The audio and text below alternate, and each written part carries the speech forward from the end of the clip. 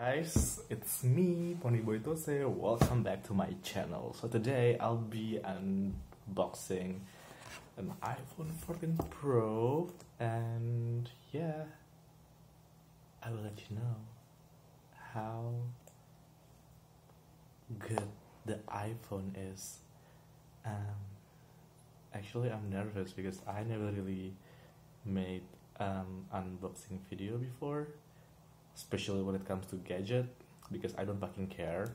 But this time, since last time I had an unfortunate event, and classic story, I went to a club and then I checked on my phone and then I came back to the dance floor and voila, it was gone. It was stolen, I believe.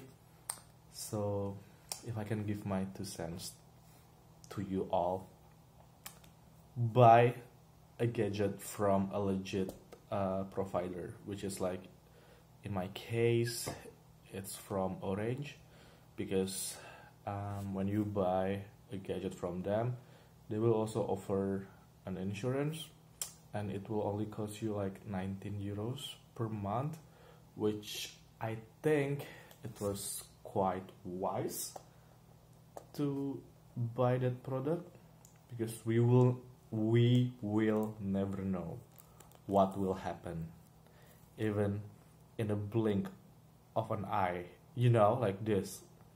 You will never know what will happen. That unfortunate event happened so fast, I wasn't even aware that my purse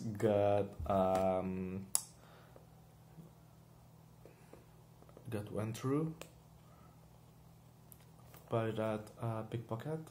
So yeah, what a pity. I mean, it's sad because I do love parties so much. I am a party animal, and to me, when I'm going to a club, I am expecting that club is gonna be the safest place on earth, because we can express ourselves, we can simply be anything that we want. But look at me, somebody just stole my phone, and I'm sure I wasn't the only one who had that unfortunate event that night. So yeah, this is the unboxing. Look at that, deep purple, like me, midnight era. Even opening this box doesn't give me like that spark vibe, because if I can be honest with you, I do not really want to buy a new phone, because what's the point? Like, I don't get it. Why everybody buys a new phone? I don't need this. Like, what is this? I don't fucking need this, But anyway, it looks sleek. It feels very sturdy, and let's see, is it already